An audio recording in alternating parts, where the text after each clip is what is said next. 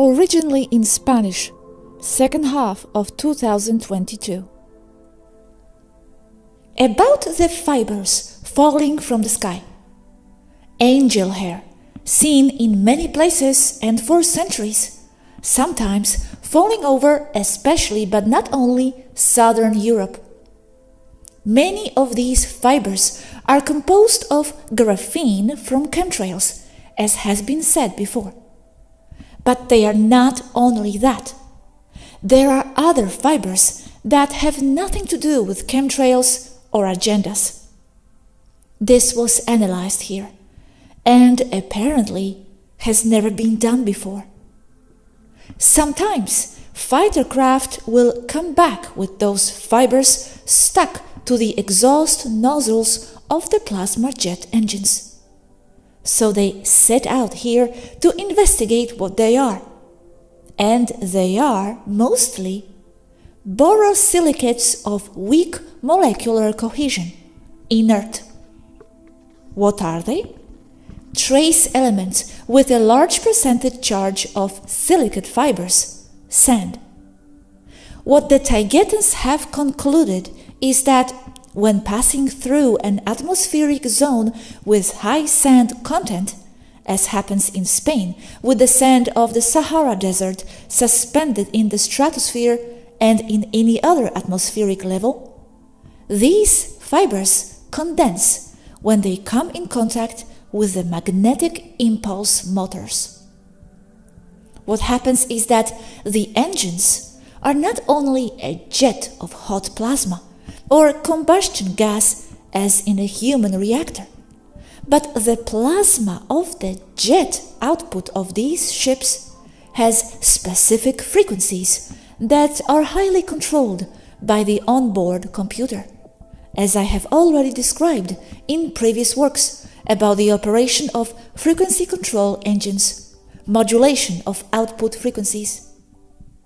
In other words, they wrap the ship in the frequency of the destination, transporting it right there, as described in detail before. So those output frequencies, plus the intense heat of the plasma, can generate or manifest a condensation or gather or group certain elements suspended in the atmosphere, creating those threads. They have very weak cohesion or solid-state properties. In other words, they are simply a byproduct of the presence or passage of a large spacecraft with jet plasma engines or controlled plasma frequencies.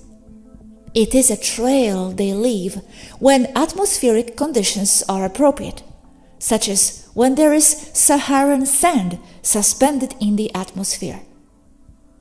That's why they have so many boron silicates, as they have been laboratory tested. And they are a very weak manifestation.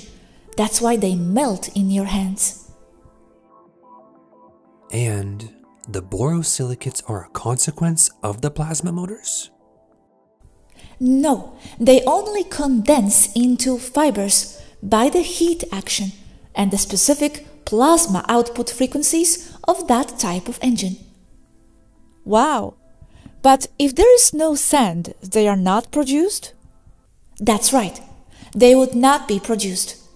Or the result of those fibers would depend on the components previously present in the atmosphere. However, there is almost always a considerable amount of dust suspended in the atmosphere and all over the world. And is that detrimental to terrestrial biology?